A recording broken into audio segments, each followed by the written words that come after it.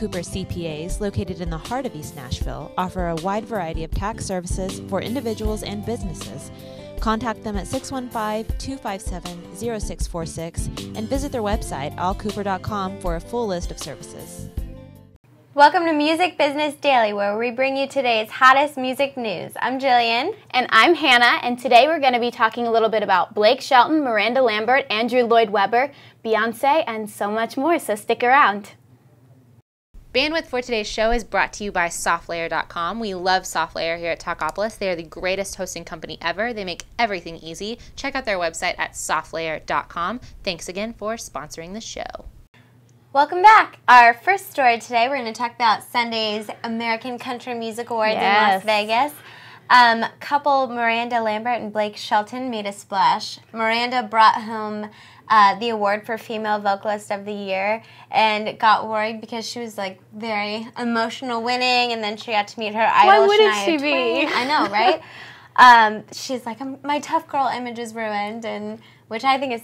Oh, no, I think it makes people love her even more, that they can see she has this tough girl image and can get emotional at the same time. I agree. And then her husband actually announced, too, that he's going to be marrying Kelly Clarkson to her fiancé, Brandon Blackstock, at their wedding.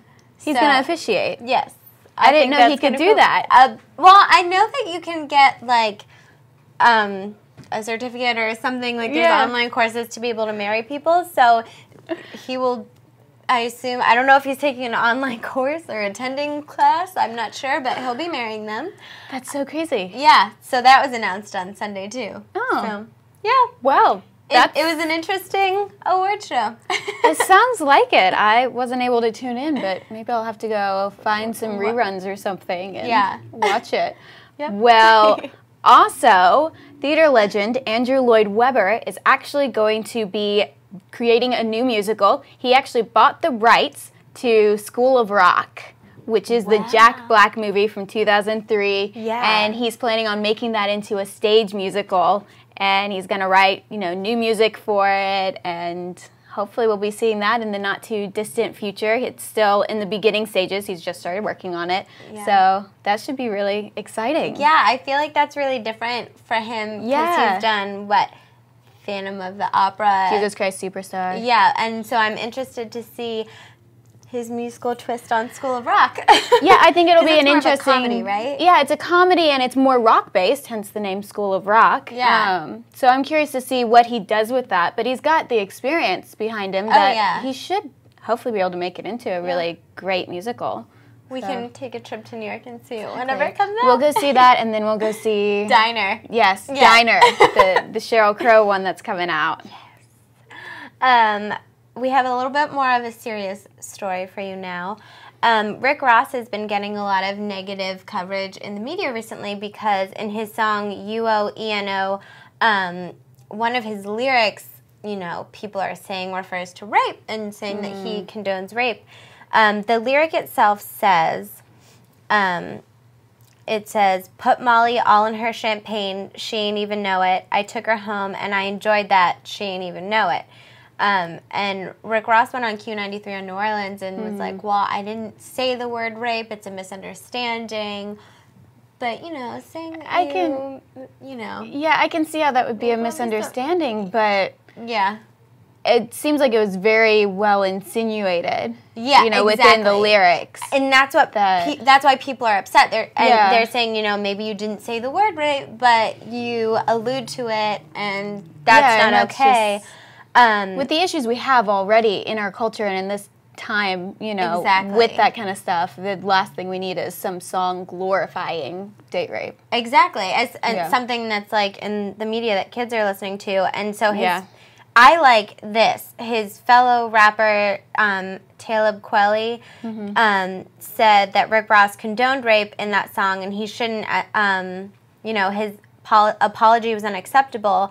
But then he goes on to say, it's clear from Ross's apology that he doesn't understand that you don't have to say rape in order to condone it, and that Ross needs love and education on this issue. He has a platform that can be used for good, especially if he takes responsibility here.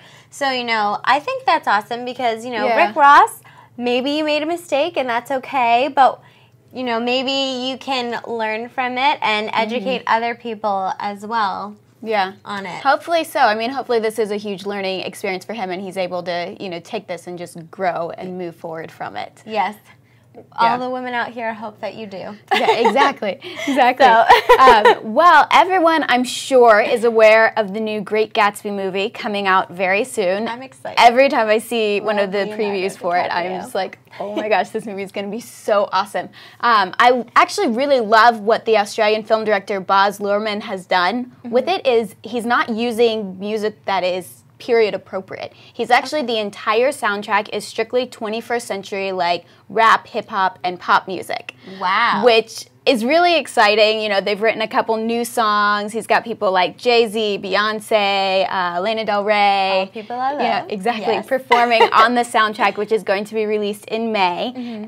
But they just released the soundtrack, the list of all the songs and the music that are on it. And I think that's going to be really interesting hearing, you know, his take, mixing the contemporary music with this story, you know, that's very popular, that's, you know, very period piece. Right. So that's... I'm excited. It's going to be really good. Yeah. Our next story. So 98 Degrees, if you haven't heard, has reunited, which I'm super excited about. Beautiful men and voices. Well, of course. They were on MTV News last week giving an interview, and so they were asked to give advice to the newbie boy bands, One Direction, Hot Shell Ray, The Wanted, and one of the things that they said is you need to surround yourself with good people. That's something that they admitted that they didn't do back in the 90s whenever they first started out, and that it affected them. Nick Lachey even made the joke that they needed to stay away from Taylor Swift or they would have a song written about them. But as some of you know, Taylor has already dated a member of One Direction, so who knows? Might be a song coming out about him soon. Yeah.